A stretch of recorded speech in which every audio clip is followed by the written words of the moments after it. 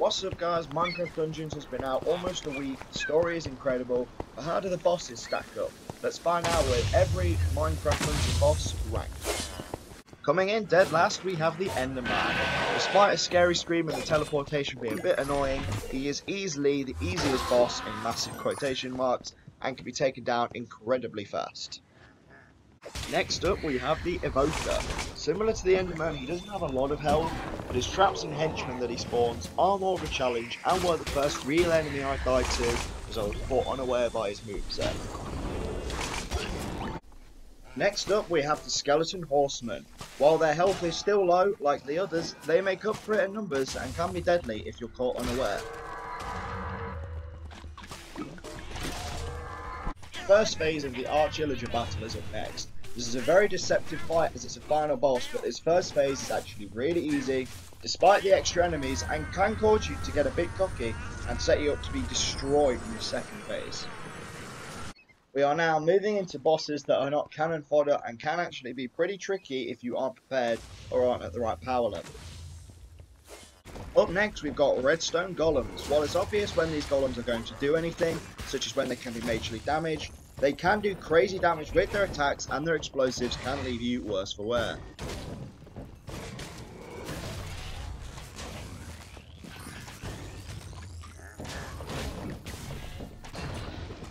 The Redstone Monstrosity is a bigger version of the Redstone Golem, but it is also more difficult.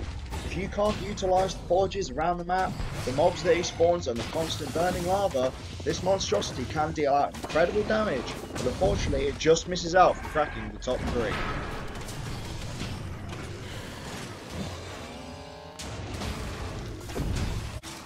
Just cracking the top 3 is the Nameless one.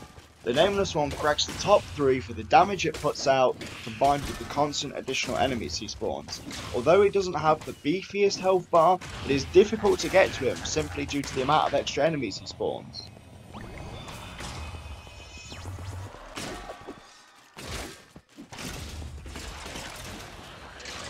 Coming in second place is the Corrupted Cauldron, for one simple reason: the slimes. The Corrupted Cauldron spawns an insane amount of slimes on top of additional enemies, which can cause crazy damage, and the first time I encountered this boss, I struggled purely due to the amount of extra enemies.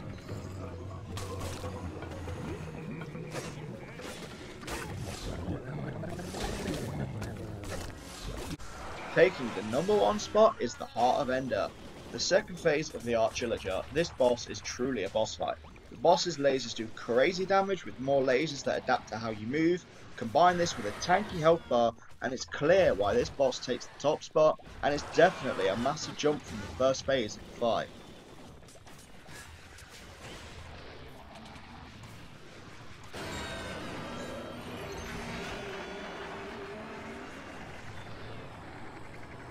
So that was every Minecraft dungeon boss ranked. If you enjoyed this video, please like and subscribe, hit the notification bell as it means a lot, and I'll catch you next time.